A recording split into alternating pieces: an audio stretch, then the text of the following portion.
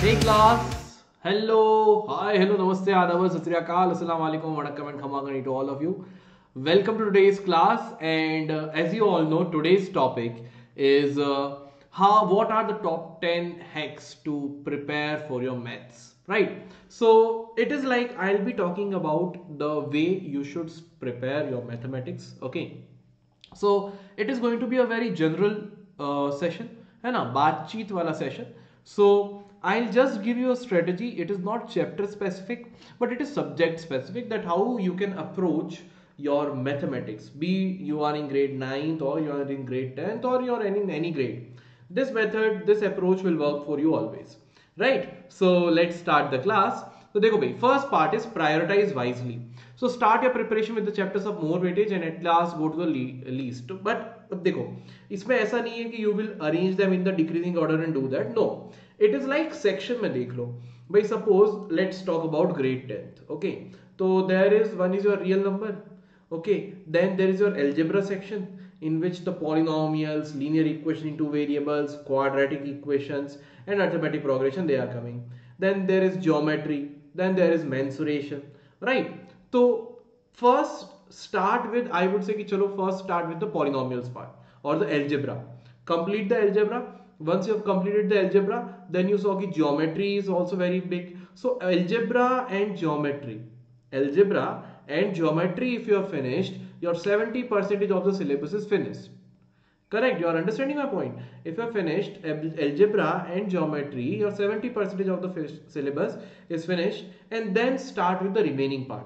So same approach can be done for the grade 9th also. So unit wise, look at unit wise, because many chapters are connected. Once I learn polynomials, then it will be very easy for me to understand linear equation into variable and understanding quadratic equations. Correct. So there follows, and linear equation into variables. So AP के questions, some of the questions of AP are formed with that approach. So it becomes easy for me. Okay. So complete the units. You will see the CBSE, when the CBSE release your syllabus, they will divide it into the units. Algebra, mensurations, statistics. So these units, complete them unit wise. Got it? So this is one of the tip, this which will work for the advanced preparation. Now this I'm talking about at this point of time. Starting from now till your board examination or till your final examination, you should start in this manner. It's not like that last 2 days strategy. If you are completing your syllabus in last 2 days, it will be very difficult for you. So start preparing for now so that you do not have much tension in your head. Got it? So this is the first part.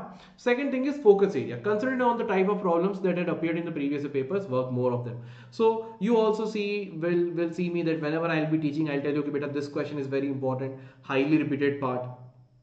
I will say that this theorem is very important. Suppose in your grade 9 quadrilaterals midpoint theorem, the proof of midpoint theorem is very important. In grade 10th, topic triangles, Pythagoras theorem is very important. So these things I'll keep telling you when I'll be taking your sessions, when I'll be teaching you, right? So focus on those part. If I'm saying this is a very highly repetitive type of theorem, always focus there. If I say these kind of questions are highly repetitive in your examination, maximum chance of coming in your examination, so focus more on that areas.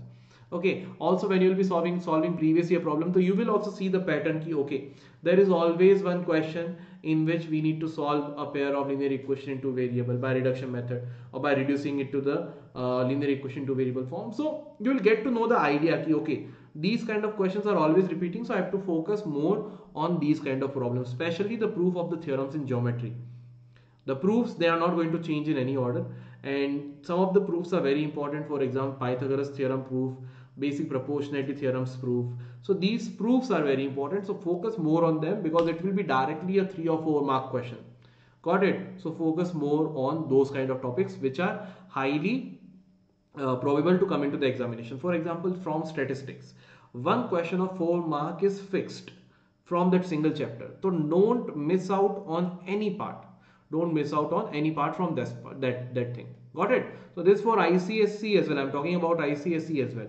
Okay, so don't miss anything on that part. The third thing is practice. Practice a number of previous year papers and sample papers. So try to solve as many previous year papers as you can. Also, you will be seeing, sir, this year because of this corona, they have reduced the syllabus. So how will I know which question to practice, which question to not practice? As you all know, I have already made the videos for ICSE 10th and CBSE 9, what part has been reduced, right? So there you know the idea that the syllabus which has been removed. Correct. So don't practice those questions from which the syllabus has been removed, but the remaining one you can do. And in 1 month or two, you will get the sample paper books on the latest pattern type. And in Vedantus also will be conducting the test. Okay. So you can join Vedantu subscription as well, and there you can consider the test. So that those tests are based on the latest syllabus. So from there you can get the practice. NCERT also only select those questions which are there in your syllabus, or in your ICSE book also just select those parts which are there in your syllabus and practice them. Got it? So this is the part where you need to practice more and more and more and more and more, which will make you get that fear of examination out of your heart. Because when you're practicing more and more, your fear slowly, you'll start losing that fear and you'll start gaining the confidence. So this is a very important part according to the question paper. According to the question paper, previous year question paper, do your preparation. Okay.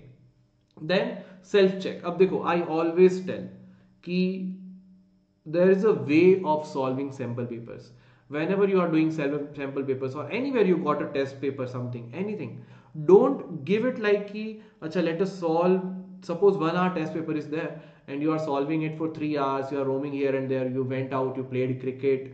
You came back and ये सब कुछ कर रहे हो, but that is not beneficial. ऐसा फायदा नहीं मिलेगा तुम लोगों को. What you need to do is कि कहीं से भी कोई भी टेस्ट पेपर मिल जाता है किसी और स्कूल का. Many in your colony, many of the students must be going to the different schools, right? तो वहां से कोई पेपर मिल जाता है तो उसको एज अ पेपर सॉल्व करो. अगर 1 घंटे का पेपर है तो solve it with in 1 hour. Give it to yourself as your test and then see how many marks you are scoring. So that is called self check. अब मान लो कि तुम लोग जैसे कि ट्राइंगल्स टॉपिक में थोड़ा सा अटक गए, तो यू गॉट टू नो कि अच्छा इन ट्राइंगल सिमिलरिटी में I am facing some difficulty, तो work on that part again. So when you self check, when you self examine your knowledge, when you give test on your own, तो there you get to know कि which topic is weak. Otherwise ऐसे बैठ के पढ़ते रहते हैं या question solution देख देख के सॉल्व करते रहते हैं, will never get to know which area is weak. And then we will say कि sir I do good when I am studying, but when I go to exam I am not getting marks because you have not taken exam on your own directly. See, suppose if you are preparing for any war, है ना, you are preparing for a boxing competition, suppose you are preparing for a boxing match, so it's not like you will be always practicing on that sandbag and then directly you will go to the ring. The starting will be practicing on the sandbag, then you will practice with an opponent, है ना, with an opponent, and then you will go for the match. Got it? So first you complete the syllabus, you solve all the chapters, then you solve their test papers. So then you take the whole sample paper as your test. So that taking yourself, taking your test is the best important thing. In your school also, whatever number of times test can be taken, go for it. Here also at Menti we will be doing so many, mentees will be doing. So attempt those Menti questions, Menti sessions also. है ना, live आने की try करो उस time पे, ताकि वो test का टेस्ट मिल रहा है and you are getting the instant result कि कहाँ पे you are losing the marks. Got it? So this self check is the most important part I would say. जिन जिन बच्चों को ये डाउट है कि सर मैं पढ़ाई अच्छे से करता हूँ, जब मैं सॉल्व करता हूँ तो घर पे हो जाता है बट एग्जाम हॉल में मेरे से नहीं हो पाता, the reason is you are not taking enough test. अगर तुम्हें लग रहा है कि घर में बैठ के मान लो तुम लोग एक एक करके क्वेश्चन सॉल्व कर रहे हो, अब एक क्वेश्चन को 1-1 घंटा लगा के सॉल्व कर रहे हो तो उसका कोई बेनिफिट नहीं है ना. टेस्ट की तरह सॉल्व करो. अगर कोई टेस्ट 2 घंटे का है, solve it in with in 2 hours and see how many marks you are getting, where you are facing difficulty. तब तुम्हें पता चल जाएगा जो यहाँ कर रहे हो ना सेम वो एग्जाम में भी होगा. Got it? तो उसको अभी से प्रैक्टिस करना चालू करो. Okay, next part is working on the weak areas. अब वीक एरियाज में क्या है कि जैसे ही टेस्ट लिया तो तुम्हें पता चल गया कि हाँ से मेरा ट्राइंगल्स वीक चल रहा है, या ट्रिग्नोमेट्री में टेबल्स भूल गया मैं, जो भी वॉट एवर प्रॉब्लम, जो भी प्रॉब्लम आ रही है ना, सर्कल्स में थियरम याद नहीं रही, तो start working on those chapter. And ये वीक एरियाज तुम्हें तभी मिलेंगे when you have taken the test. Test के बिना वीक एरियाज पता ही नहीं लगता, अपने को लगता है हमको सब आता है, right? So take test, focus on your weak areas, फिर वापस टेस्ट लो तो तुम्हें पता चल जाएगा कि टेस्ट की वजह से तुमने वीक एरियाज को आइडेंटिफाई किया, तुमने उस पे और प्रैक्टिस की, and then you will see कि तुम्हारे मार्क्स इंप्रूव होंगे. ठीक है? नेक्स्ट होता है टाइम चेक. एज मैंने बोला है कि जब भी टेस्ट ले रहे हो तो उसको with in fixed amount of time. अगर टेस्ट 2 घंटे का है तो उसको 2 घंटे में ही खत्म करना है। ऐसा नहीं है कि 2 घंटे में बीच में कोई सीरियल एपिसोड देखने चले गए, कोई लोग बाहर चले गए, कोई या ये कर रहा है, कोई गाने सुन रहा है, वो सब नहीं। एज एन एग्जाम उसको with in fix period of time में खत्म करो एंड उसके बाद में मार्क्स चेक करो, ठीक है। तब जाके तुम्हें पता चलेगा कि हाँ where do you actually stand and exam में क्या होने वाला है। खाली बैठ के पढ़ने से you can never be sure कि एग्जाम में कैसा आने वाला है। Trust me on this. जो बच्चे मुझे बोलेंगे कि सर मैं पढ़ता हूं बट मेरे को मार्क्स नहीं आते, only reason is you are not taking enough test on your own. Trust me on this. अपने टेस्ट लेना चालू करो, तुम्हें टेस्ट में भी शुरुआत में भी तुम्हें टेस्ट में मार्क्स नहीं आएंगे, बट तुम्हें वीक एरिया पता चल जाएगा, कहां पे प्रॉब्लम आ रही है, उस पर ज्यादा फोकस करोगे, तब जाके धीरे धीरे मार्क्स बढ़ना चालू होंगे। So that is the most important part, जिनका भी ये क्वेरी था एंड ये बहुत सारे बच्चों को एक क्वेरी रहता है, ठीक है। नेक्स्ट होता है प्रैक्टिस हार्डर। ऑब्वियसली यार जितना प्रैक्टिस करोगे उतना अच्छा रहता है। कई बार क्वेश्चंस को अलग एंगल से सोचना पड़ता है, स्पेशली इन ज्योमेट्री या फिर जो एप्लीकेशन पार्ट होता है क्वाड्रेटिक इक्वेशन में, लीनियर इक्वेशन इन 2 वेरिएबल्स में।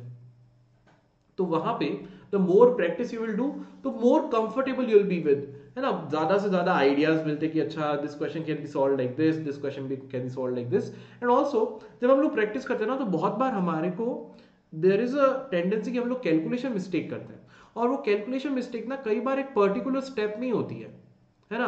वो जो कैलकुलेशन मिस्टेक हम लोग करते हैं ना बेटा, कई बार एक पर्टिकुलर स्टेप में होती है।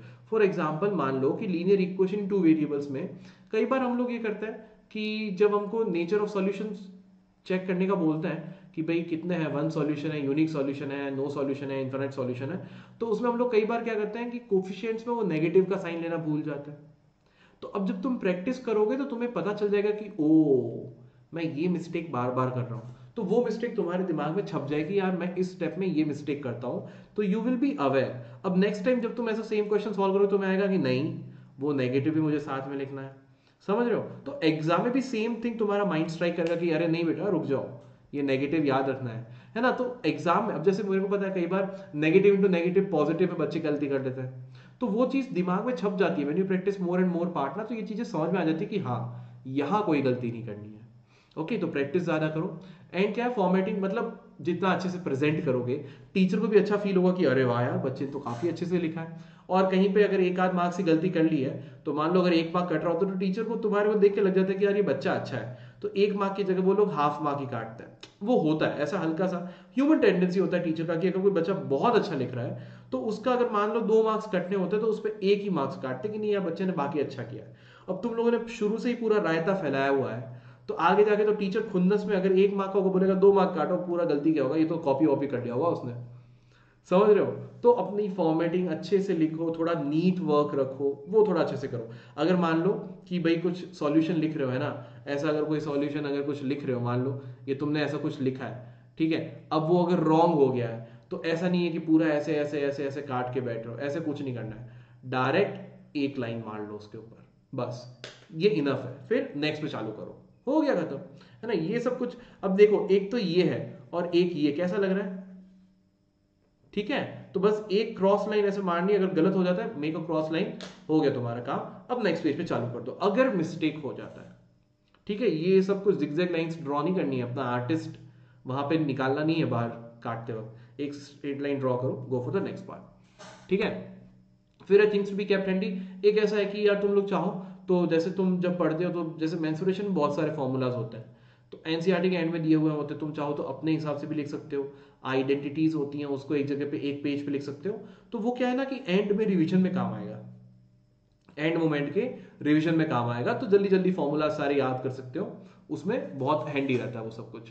एंड एनालाइजिंग, तो अब क्या है, ये जो बात है ना ये तुम्हारे एग्जाम टाइम पे भी है और जब प्रैक्टिस वाला भी पार्ट कर रहे हो ना तब भी है। इसमें क्या है कि मान लो तुम लोग एक क्वेश्चन सॉल्व कर रहे हो, तो कई बार क्या होता है ना, बच्चे पूरा क्वेश्चन पढ़ते नहीं है ढंग से और एक आध इंफॉर्मेशन मिस कर जाते हैं और फिर उनको लगता है कि यार ये क्वेश्चन कैसे सॉल्व होगा। तो ये एनालाइजिंग में मेरी यही बात है हमेशा कि बेटा क्वेश्चन जो भी तुम्हारा मैथ्स का आ रहा है, ऐसे एप्लीकेशन टाइप का या ज्योमेट्री का, है ना, या फिर ये मेंसुरेशन का, तो उसमें क्वेश्चन को ध्यान से पढ़ो, जो क्रिटिकल पॉइंट्स दिए हुए उसको अंडरलाइन करो, गिवन में लिखो, डायग्राम पे शो कर लो कि अच्छा ये साइड इक्वल है, तो उससे क्या दिमाग चलता है हमारा, हमारे सामने प्रॉब्लम विजुअलाइज कर सकते हैं हम लोग, गॉट इट। तो क्वेश्चन को अच्छे से एनालाइज करो, भले ही तुम लोगों को क्वेश्चन को एनालाइज करने में, ढंग से पढ़ने में तुम्हारे 30 सेकेंड्स एक्स्ट्रा चले गए कोई बात नहीं, 1 मिनट एक्स्ट्रा चला गया कोई बात नहीं, बट उसके बाद में सॉल्यूशन तुमको सही से मिल जाएगा पूरा और मार्क्स आ जाएंगे। तो क्वेश्चन को अच्छे से पढ़ो, ठीक है। तो ये बेटा मेरे तुम्हारे लिए 10 हिंट्स हैं, 10 एडवाइजेस हैं कि अगर तुम लोग ये फॉलो कर रहे हो, इन सब चीज़ों को अपने मन में रखो एंड इन सब चीज़ों के अकॉर्डिंग अपनी प्रिपरेशन स्टार्ट करो। तो मैंने प्रिपरेशन स्टार्ट करने से लेके टेस्ट, मॉक टेस्ट सॉल्व करने से लेकर के सब बता दिया है कि कैसे करने से तुम्हारा कॉन्फिडेंस बढ़ेगा, कहाँ पे वर्क करने की जरूरत है, उस तरीके से चलो। अब तुम्हारा वीक पोर्शन क्या है, तुम्हारा स्ट्रॉन्ग पोर्शन क्या है, ये सब कुछ तुम्हारे ऊपर डिपेंड करता है। तो अकॉर्डिंगली पर्सनल प्रिपरेशन होनी चाहिए, तुम्हें पता होना चाहिए तुम्हारा कौन सा चैप्टर वीक है, कौन सा चैप्टर स्ट्रॉन्ग है, उसके अकॉर्डिंग अपना प्लान बनाओ। Got it? So all the best to all of you. I hope कि यार तुम सब लोगों के अच्छे मार्क्स आएंगे। And if you have if you agree with me with whatever I have told you in this part, please don't forget to like this video and share करो अपने फ्रेंड्स के साथ में जिनको लग रहा है कि उनके भी मार्क्स नहीं बढ़ पा रहे मैथ्स में, या पढ़ने के बाद भी मार्क्स नहीं आ रहे, तो उनको बताओ कि यार ऐसा करेंगे तो मार्क्स बढ़ जाएंगे। And subscribe to the channel if you are new here. Thank you so much, I will see you soon, bye bye, sayonara, खुदा हाफिज to all of you, bye bye.